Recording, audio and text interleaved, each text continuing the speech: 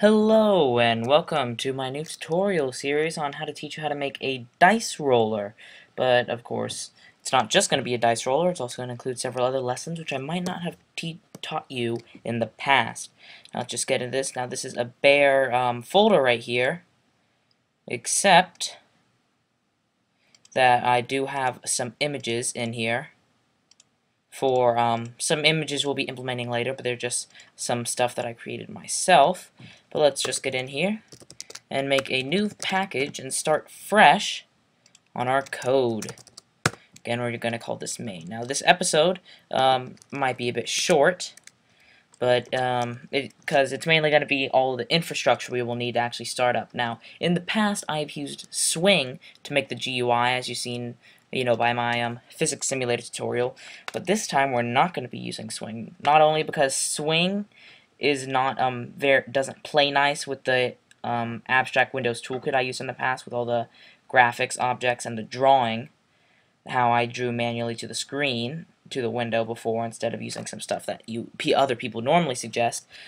So this time I'm going to be not using Swing at all, and that'll be more friendly. So first, we're actually going to need a window. Now in the past, I used J-frame, and the J there means that it has to do with Swing, like all the J buttons and J panels. This time, it's going to be just frame, and instead of making it static like I had in the past, it's going to be completely integrated.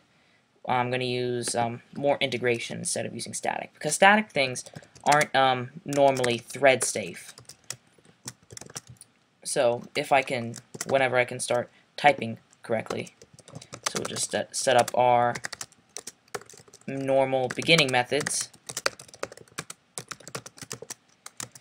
and we'll be able to get to work here soon. Now again, I apologize for a long absence I might have had in the past. But, thought it's a Saturday, I might as well get some stuff done, even though things have been very busy between, high school and college classes and marching band and a whole bunch of other things.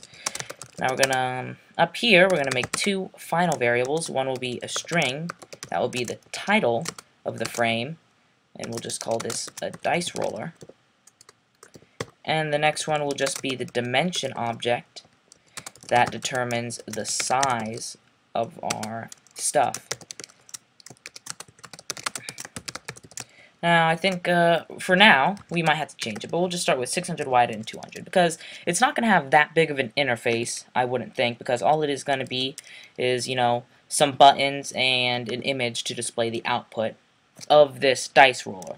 It'll also, have coins and stuff, but it'll have several different dice that you can roll, like, if you ever played, role-playing games and such, then there's a lot of dice with several things. Now, one of the big differences between using the frame and the J-frame is that, if you remember, the J-frame had a very nice method called set default close operation, which means, your whole program would stop as soon as you press the X button on it. But now, not that simple. So we have to implement another interface, which will be called WindowListener. We're also going to have to implement a runnable, as I have in the past, because so we can actually run it on a new thread.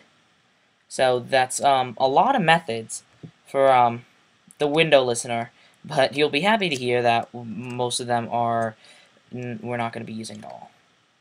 Like, we don't need any of these, and we don't need the window de-iconified or iconified, so all I have to do is make those look better. Then window closed we will need, and then window closing we will need. Now the difference between window closing is what happens whenever you press on the X button. Window closed is what happens when the window that is being listened to is disposed of, which we will call, actually no, don't want to make run that small, because we are definitely going to be using run. Now before we actually make the window and everything we need, we're going to add just a couple more methods, because what we will need is public void draw, because we're going to be drawing to the screen, and just putting that in a different method is more useful. Now what we're going to do for our basic threading here is we're going to have a couple private booleans.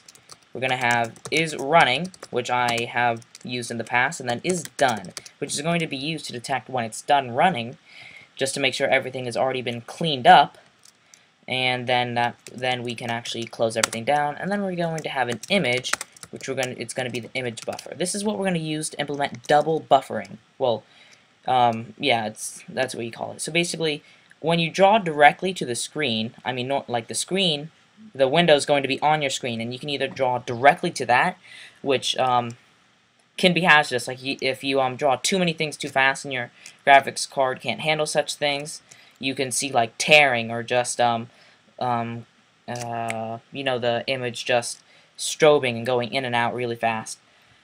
So double buffering will help us do that. So what we're going to do, we're going to use another new thing, which is a graphics 2D. Now this is like the graphics objects, graphic objects you have seen in the past, except that it provides a lot more compatibility. Well, when I say that, it has several more features that we can use. What's this? Oh yeah, and we need to cast it. Now, casting it won't do anything, trust me. It'll just, you know, upgrade the graphics to a graphics 2D. And then, of course, at the end of every tick, we want to dispose it, so it relinquishes all of its resources. Because if we just make one of these every single tick and we don't dispose of them, then they're going to build up, and things are going to go real bad real fast. Now, let's just, might be jumping all over the place right now, but, you know, just setting up infrastructure. Now we're going to add the window listener, and of course, this is the window listener. And then, you know, just some other stuff. Set size. Then set title. And then what we're going to do, we're going to actually make the image buffer something. Image buffer equals frame dot create image of size dot, all caps since it's final, size dot width and size dot height. And then is running equals true. Then is done equals false, because we're not going to be done when we just started. Then finally, we'll make it so you can actually see it. Then running will just be while is running. We'll have stuff. In essence, we'll have draw. And of course, we don't want to take up the entire power of your processor. So we're going to have it sleep every 50 milliseconds. That means it will do everything in this loop 20 times a second. So then, I mean, we're never going to interrupt it ourselves, but just in case, we always need this catch here. And we'll just print the stack trace so we know what's going on, and I need to spell running right. Then when it's out of the loop, we'll say is done equals true. So basically what's going to happen after I call it from here, once you press the X button, we're going to say, first, we're going to make the frame disappear, so the user gets immediate results. We're going to say is running equals false, so that means you might be clicking on this in the middle of this thread, so that means is running will be equal false. So it might be in the middle of it, so that means when it gets to the end of it, this allows it to get to the end of the loop, and it won't run again. Instead, it'll set is done to true. But first, we're going to say frame.dispose. So the is running equals false lets our game use up all the resources it was using, and then frame.dispose releases all the resources that the frame was using. So basically, all of this is a big system for us to just clean up our mess. Well, this is going to be while true, because this is going to run forever until we're done. So when it's done, meaning that our dice roller cleaned up all of its mess, so everything is cleaned up, then we're just going to say system.exit with a status of 0, which means no error happened. If we did 1, then the system would think there was an error. Now, just so this doesn't take up too much time, then we're going to put the catch the interrupted exception, and of course, we're going to print the stack trace. So first, this is just going to be a thread.sleep command. This time we're going to have it sleep for 100 milliseconds. So 10 times a second, it'll check to see if it's done. So that's it. for well, that part. So if we run it now, well, never, okay, that was foolish of me. In our main method, we'll say main equals new main, and we'll say new thread with main in it, since it implements runnable, start. So now, if we open it up, we should get a nice window that says dice roll at the top. Oh, null pointer exception. Let's see. Graphics 2D image buffer.get graphics. Well, in this, create image size.width size.height. So it creates the image, but it's getting a problem when it's getting the graphics for a null pointer exception. So that means image buffer is null, which means it wasn't initialized here. Maybe we just put this after setting it visible, which honestly shouldn't make a difference. See? Okay, it did make a difference. So as you can see, now there's no problem. When we close it, the program actually closed. This is from the earlier one, where it received an error. So that means since it received an error, it wasn't doing anything else. So when we closed out of it, it didn't execute these commands, which means it didn't execute these commands. So this thing I will take care of later, but just remember that doesn't matter. So right now we can just run it again. You know, this pops up. Since it's called main, we can, you know, move this around. Right now it isn't drawing anything, but the important thing is when we press X, as you can see, it disappears and it terminates.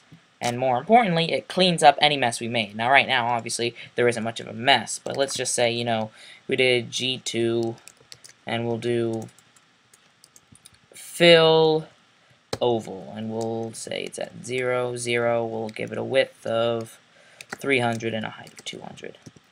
But first we should probably set the color. So color dot cyan's a good color.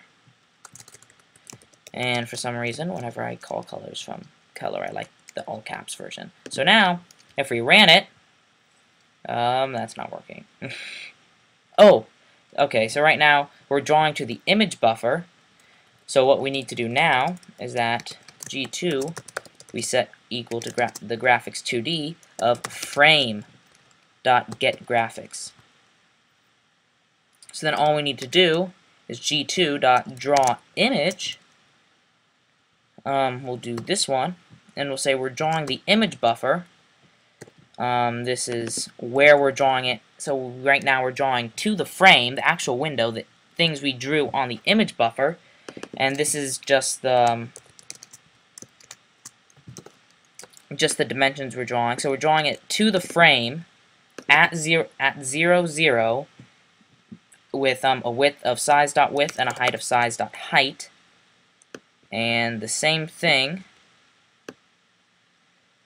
for the destination and the source, and there's no image observer, which, you know, people rarely ever use.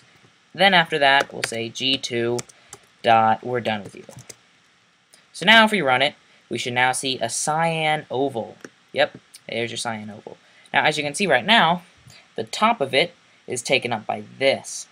So in the future we will account for the insets of the frame. So right now 0, 0 is actually a bit above and to the left of the X button right here.